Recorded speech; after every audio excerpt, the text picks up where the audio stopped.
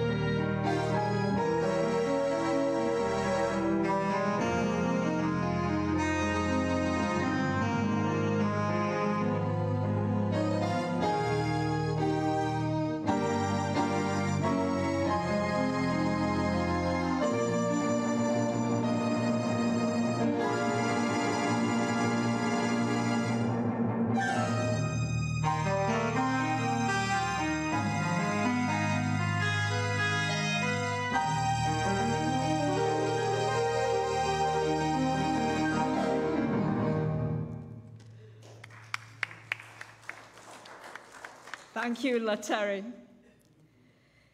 Please join me in the opening prayer. Let us pray. God of all peoples, you are the true light. You show us the way, the truth, and the life. You love us even when we are disobedient. Your Holy Spirit is what keeps us going. We rejoice that you are living in the heart of our life. We praise you for being the source of all that gives us hope. Through Jesus Christ. Amen. Please stand as you are able for our opening hymn.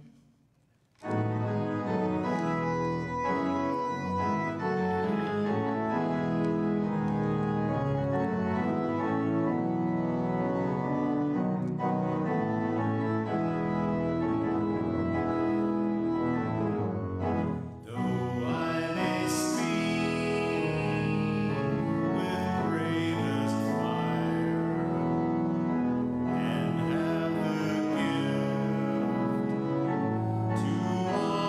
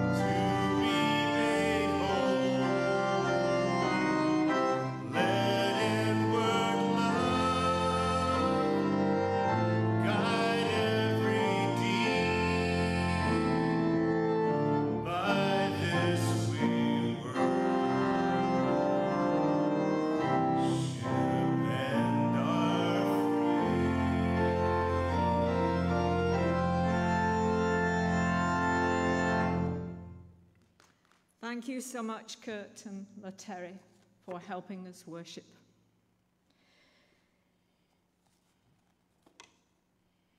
Our affirmation of faith. Christians, what do you believe? I believe in God, the Father Almighty, maker of heaven and earth, and in Jesus Christ, his only Son, our Lord, who was conceived by the Holy Spirit, born of the Virgin Mary, suffered under Pontius Pilate, was crucified, dead, and buried. The third day he rose from the dead. He ascended into heaven and sitteth at the right hand of God the Father Almighty. From thence he shall come to judge the quick and the dead. I believe in the Holy Spirit, the Holy Catholic Church, the communion of saints, the forgiveness of sins, the resurrection of the body, and the life everlasting. Amen.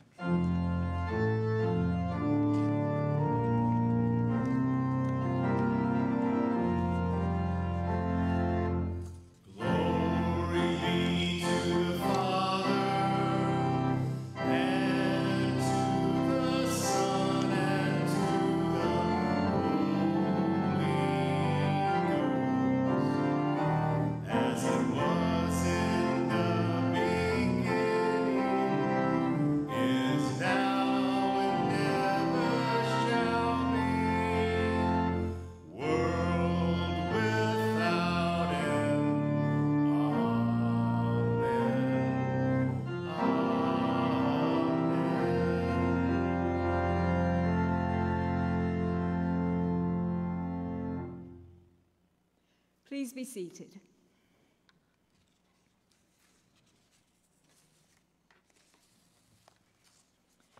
We thank you for your continuing support of Trinity through your tithes and offerings. And now let us pray.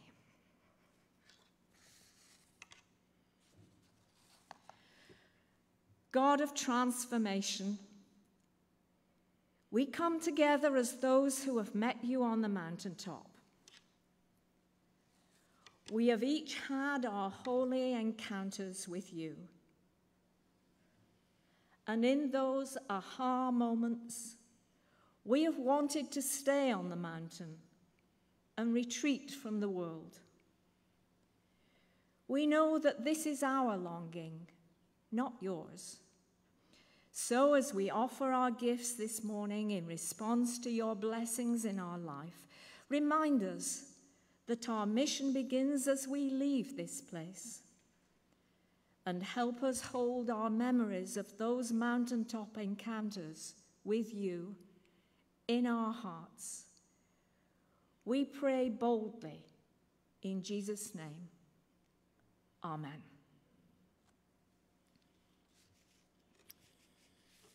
Good morning, Trinity.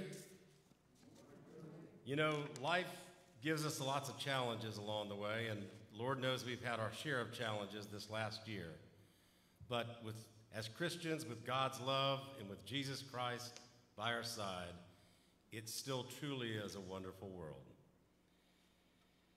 In John 3:16, it says, "For God so loved the world that he gave his only begotten Son, that whosoever believeth in him should not perish, but have everlasting life."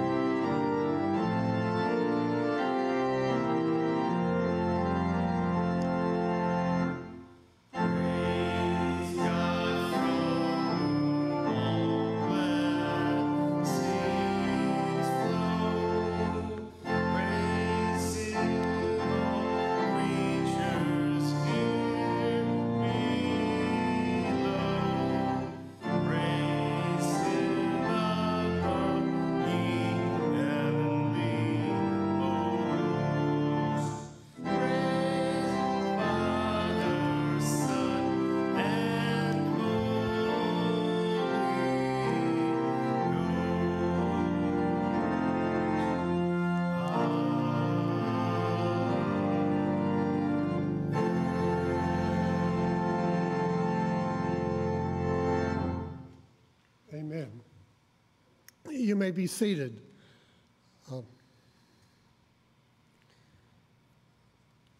It's a wonderful news surprise to me to continue to hear all the wonderful voices here at Trinity United Methodist. So yesterday at the UMW Valentine's Day observance, George Cook sang for us. So I just holding my, well, maybe not holding my breath, but so eager for the day when everyone is singing together.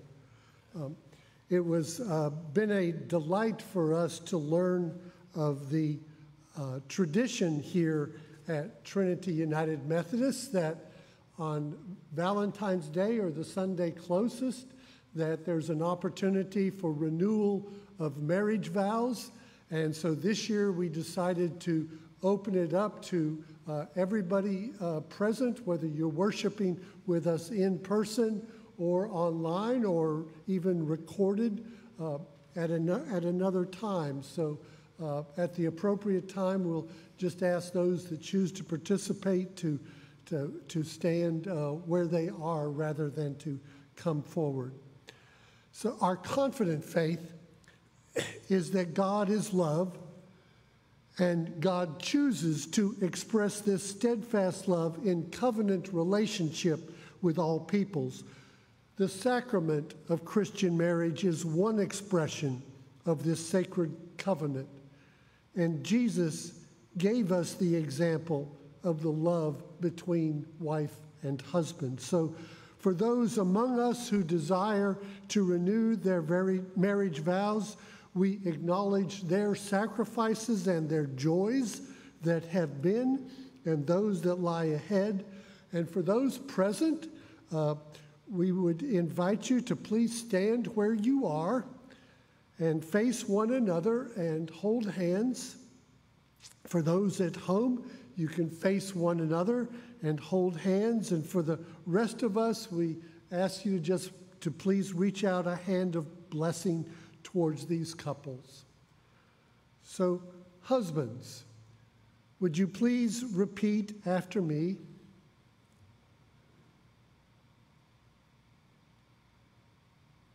I state your name, continue to give myself to you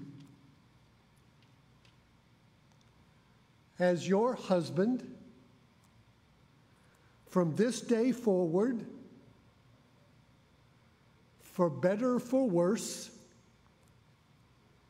for richer, for poorer,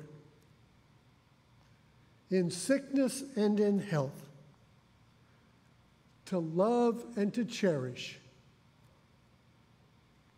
until we are parted by death. This remains my solemn vow. So, wives, please repeat after me. I state your name, continue to give myself to you as your wife. From this day forward, for better, for worse, for richer, for poorer, in sickness and in health, to love and to cherish until we are parted by death. This remains my solemn vow. Let's all of us bow our heads as we pray together. Gracious God, we give you thanks for all the ways these couples graciously witness to your living presence in their married lives. And we ask that you continue to bless them in the coming seasons. We give you thanks that your blessings give life one day at a time to their marriages. And we are grateful for all the ways they witness to your love in the life of our community. They are such a blessing to us. And finally, by your grace, bring each of them and all of us into your heavenly home. through Jesus Christ our Lord, who with you and the Holy Spirit lives and reigns one God forever and ever. Amen. You may be seated. Thank you.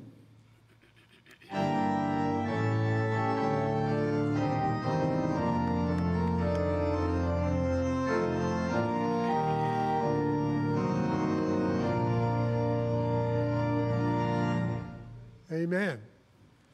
So our special gospel song is I'm grateful. It was a special request of mine. So fill my cup, Lord.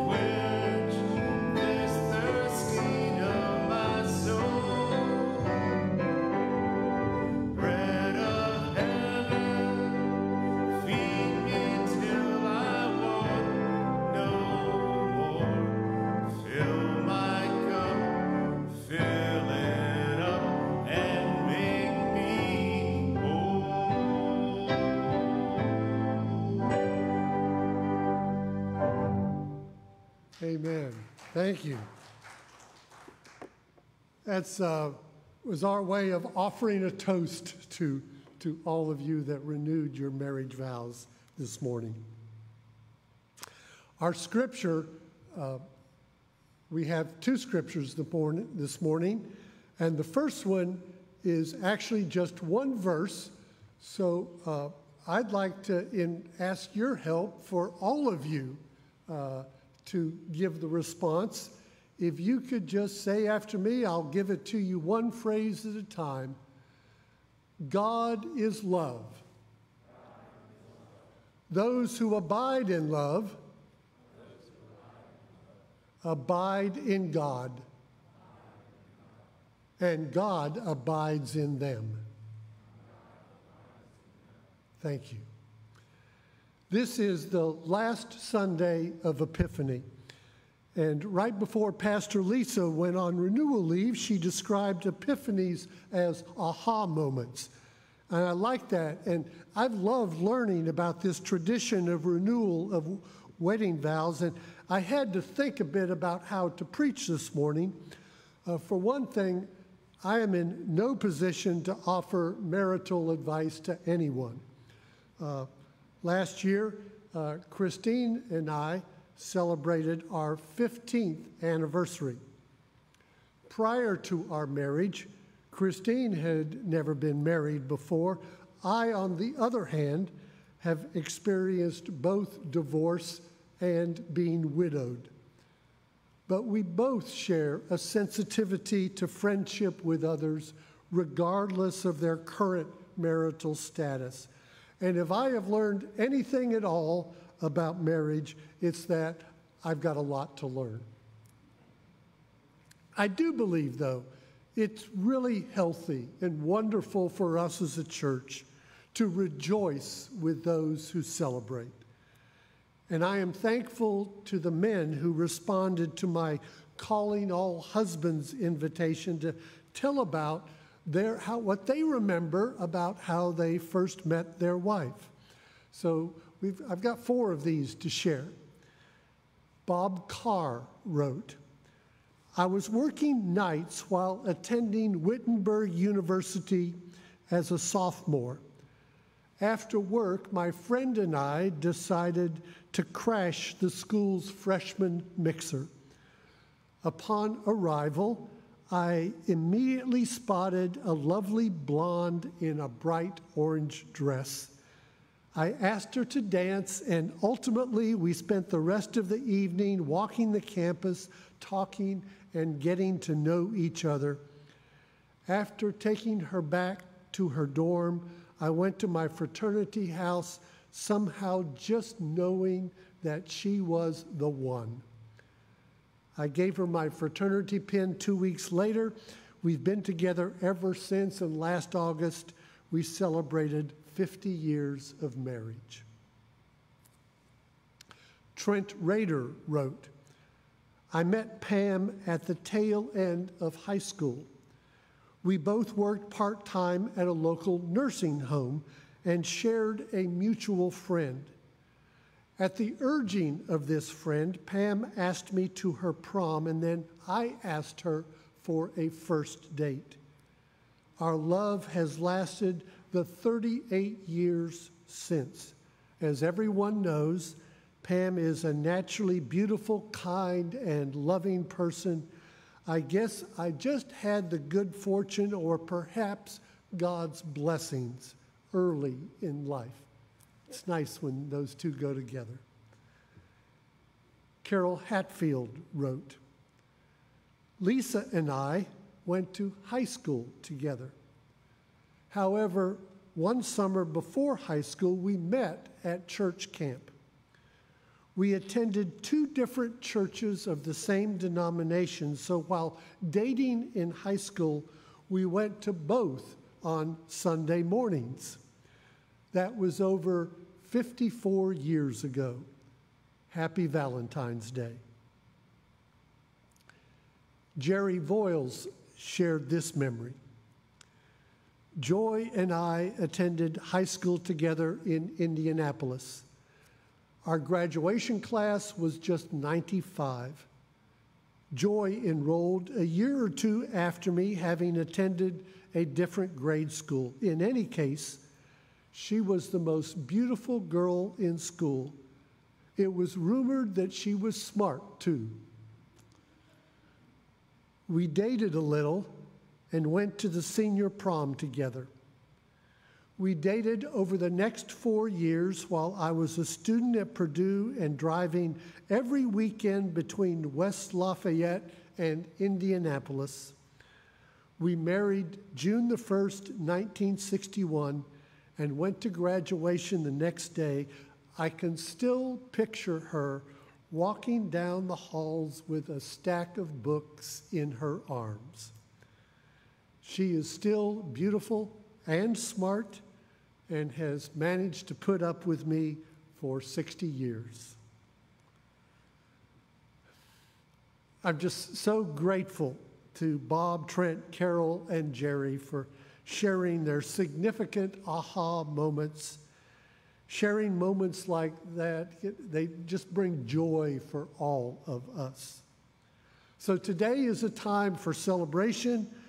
One way we celebrate is in song, and that's why our musical leadership here at Trinity is just so very, very precious to us, especially in these days. So this morning, I want to tell you about 2 songs that help us express the many dimensions of our life of faith in Christ. And you just heard the first song, Fill My Cup, Lord. You may not know that this hymn was written by a United Methodist pastor right here in the Florida Conference by the name of Richard Blanchard. Back in the 1980s, while he was serving his last appointment up at Conway Methodist Church in Orlando, I heard him talk about writing this song. When he wrote this song, he was serving as pastor down in Coral Gables, Florida, at Wesley Methodist Church. And he talks about one afternoon, he had a premarital counseling session scheduled, but the couple had not shown up. He was getting annoyed, and he told his secretary he'd give him 30 minutes before he went home. He happened to be a musician, so he went down to the fellowship hall to play the piano. He said he had a lot on his mind then. Several months prior, his son had had a very tragic accident, and it was becoming clear that he was going to be a quadriplegic the rest of his life, requiring much care. The medical expenses were piling up, and he wasn't sure what he was going to do, and he was just feeling very burdened. Heavy burdens, daily annoyances, these are all part of a life of faith. No relationship and no marriage is immune from them. As he sat at the keyboard of that piano in the fellowship hall, this song just came. The words and the tune for this hymn were completed, according to Dick Blanchard, in less than 30 minutes, a real gift of the Holy Spirit. A couple weeks ago, I encouraged you to spend some time meditating on the cross. That's the focal point of our sanctuary here at Trinity. And I was doing just that a couple weeks ago when this song, "Fill My Cup, Lord," came to my mind. Because I saw not just the cross, but I saw the clear lines of a chalice. Can you see it there? It's underneath the cross. It's quite large, goes from end to end. I saw it as a cup of blessing to celebrate and give thanks to God as we have this morning for the blessing of those who faithfully live within the covenant of marriage. I also saw it as a cup of blessing that Jesus offered to the woman at the well in the song. She was the woman who had had a complicated life. Yet Jesus promises her, "Those who drink of the water that I will give them will never be thirsty." I saw it as a cup of blessing for all of us who are thirsty for the grace of God to be real in our lives. It seemed to me it was a very large cup with a large capacity, but I also saw it as being quite fragile. The thinness of this chalice seemed to illustrate to me that our lives are not indestructible. Cups and chalices are subject to being spilled, tipped over, cracked, broken. They ask to be valued and cared for. Marriages are no exception to this. I was trying to think of specific examples in our marriage of spilling or dropping things. I decided to not use any personal examples, but I'll just say that Christine has a full-time job cleaning up after me. I was trying to think of other examples of spills happening, like in restaurants or stores, and I know there have been many, but funny that none specifically came to my mind. But the overall impression that I have is the spontaneous instinct of everyone present to pitch in and do whatever it takes to clean it up. That is who we are at our best. Not worrying about who to blame or who to shame, but doing whatever it takes to clean up what is spilled, to repair what is cracked, to do what it takes to heal and make whole. The second song I want to tell you about is perhaps the oldest hymn we have from the early church. All we have is the lyrics. Paul includes this ancient hymn in his letter to the Philippians. Paul is writing to a church that he loves, and it seems that it's going through some stuff. We don't know what the stuff is, and there's been a lot of conjectures, but we don't actually really need to know what it is. But one thing I found interesting is how Paul begins this passage. He says, "If then there is any encouragement in Christ." So let me entertain you with a brief Greek grammar lesson. I know you're just waiting for this. If then phrases introduce conditional clauses. And there's actually in Greek 2 different kinds of these clauses that are contained within the verb form. One kind is the negative conditional clause. For example, if I were Superman, and I'm obviously not, you get the idea. The other kind is the positive conditional clause. For example, if I were your friend, and I am. This passage, this kind of clause begins, or this from the scripture begins with a series of positive conditional phrases. So as we hear this passage, it's important to understand that when Paul says, if then there is any encouragement in Christ, what he means is, and there is. Paul is appealing to what my preaching professor referred to as the most unused resource in the church, who the members are and what they already know. So this morning, I'm going to ask you to help me emphasizing this by all of you saying, and there is, when I indicate it's time. So I will say, if then there is any encouragement in Christ, and you respond, brilliant, brilliant. So there's 4 of these. We'll just let the passage speak for itself. Here then is a passage. It's from the first 15 verses of the 2nd chapter of Philippians. If then there is any encouragement in Christ, if there is any consolation of love, if there is any sharing of the Spirit,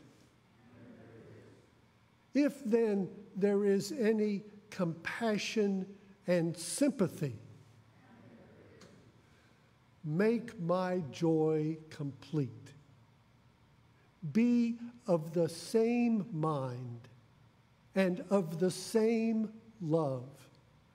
Be of one accord and of one mind. Do nothing out of selfish ambition or conceit, but in humility regard others as better than yourself. Let each one of you look not to your own interests, but to the interests of others. Let the same mind, and this is where the lyrics to the hymn begin. Let the same mind be in you as was in Christ Jesus, who, though he was in the form of God, did not count equality with God as something to be grasped, but he emptied himself, taking the form of a slave and being born in human likeness. And being found in human likeness, he humbled himself and became obedient even to the point of death, even death on a cross. Therefore, then, God has highly exalted him, so that at the name of Jesus, every knee will bow in heaven, on earth, and under the earth, and every tongue confess that Jesus Christ is Lord, according to God the Father. And will all of God's children say, Amen. Before our final hymn, I would like to give you two very important reminders. One, this Wednesday begins the season of Lent with Ash Wednesday services here at Trinity. You will be delighted, as I am delighted, that Pastor Lisa will be leading both the services. They will be held at 8 a.m. and at 12:30 p.m. Both of them will be outside in the Garden of Hope, and they will also be on Facebook Live. So we encourage you to join together in this invitation to Lenten discipline. And the second reminder is that this Saturday is our monthly Fill the Table event from 9 until 10:30. So we're very grateful for your enthusiastic contributions. Our final hymn this morning, I love the choice of his Blessed Be the Tie That Binds. Traditionally, Pastor Lisa always, the Wednesday morning meditations, she always closes with that hymn, Blessed Be the Tie That Binds. So let's stand together as we are led in song.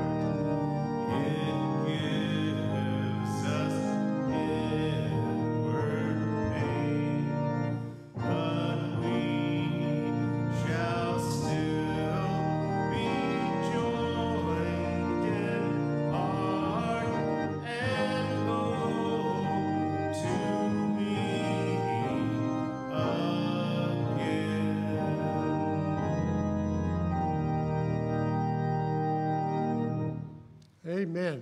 Amen. For our blessing, I once again want to invite you to look at somebody else here in the congregation. Look at somebody else. Maintain eye contact. For those at home, if you're with somebody else, look at them. I'll give you the blessing. If you're worshiping by yourself, I'm going to do my best to look at you. Would you share this blessing? May the grace of our Lord Jesus Christ and the love of God and the fellowship of the Holy Spirit be with each of you now and always. And will all of God's children say, Amen.